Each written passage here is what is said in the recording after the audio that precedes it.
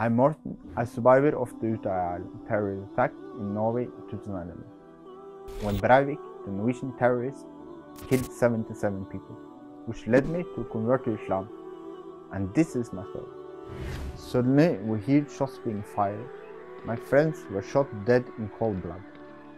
I ran fast as I could and hid inside a bathroom. I saw a Muslim girl crying and praying to God for help. I was an atheist, but at that moment my innate nature made me say, Allahu Akbar, God, I'm too young to die. Please save me from this island. And so he did, Alhamdulillah.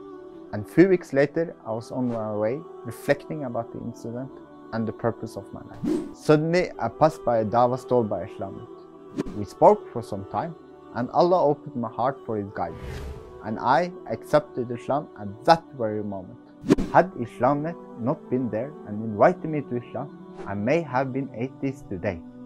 Subhanallah. I'm now raising funds with 𝙗𝙤𝙀 to establish a Norwegian Masjid and Dawah Center to share the beautiful message of Islam to the people of Norway.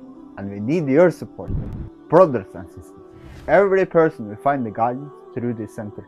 Every child who grows up memorizing the Qur'an, and every new Muslim will learn to pray.